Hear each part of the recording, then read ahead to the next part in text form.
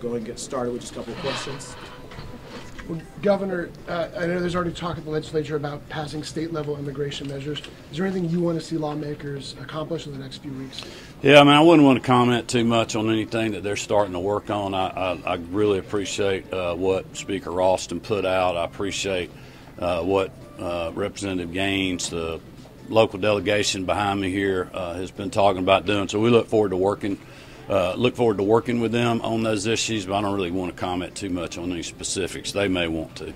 Governor, when you say hold the federal government accountable for its failures, what do you mean by that? Secure the border. I mean, it's not that hard to do.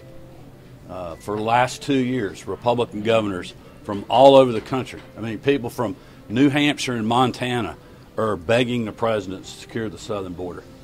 I mean, this is what we have feared would happen, because we have 8.5 million people that have come in our country illegally, and then we have these people that are here illegally breaking our laws, and nobody's telling us who they are or where they are. That's all we've been asking for, Governor, and to secure the border, and we're willing to help do that.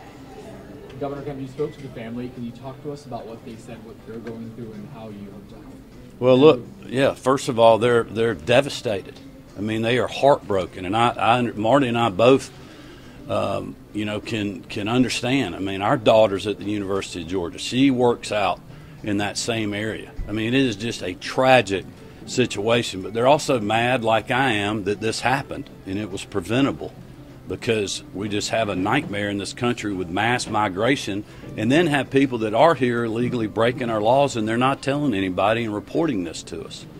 Governor, do you think other students or parents like you of students at UGA should be frightened or scared today, or do you think that this is an isolated incident? Well, it definitely appears to be an isolated incident. I mean, we'll let the investigation continue, but I cannot thank local law enforcement. We put every resource we had, Director Hosey and the GBI, into making sure that we got this guy off the street, and they did that very quickly, so it was great police work, and I know the family was very appreciative of that.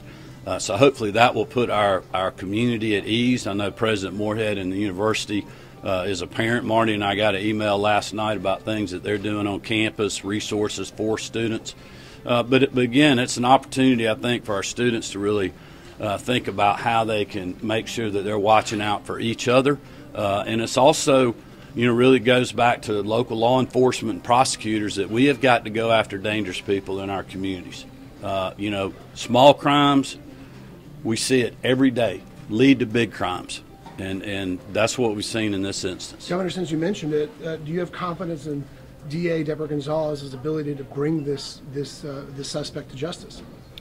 Well, she best to do that, I can tell you, because the whole country and the world is watching this case. So it's my hope that she will do that, or perhaps seek some folks that can help her do that. All right, last You question. published a letter to the president. Have you gotten a response, or do you expect a response? What do you hope to hear from President Biden? Well, I haven't gotten a response that I know of, but I hadn't obviously been back to the Capitol since the weekend.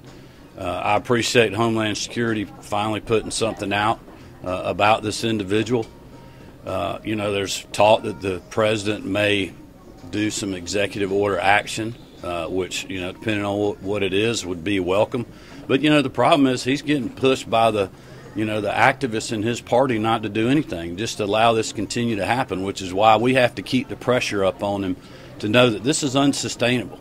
And it's unsustainable because of tragic events like this, but it's also unsustainable economically. He talks about not having enough money to do anything at the border. I mean, look at they've paid out almost $1 billion last year to cities that are having to deal with all these people. You got the city of Denver that has 3,000 more people in their school system in like 1 or 2 years, 10,000 hospital visits in year over year. I mean, those numbers are unsustainable because of the mass migration we have in our country. I mean, there's no other place in the world that has the poorest border that we have right now, and is allowing 169 people just in a matter of months that are on the terrorist watch list to try to come into our country. What about the ones they didn't catch?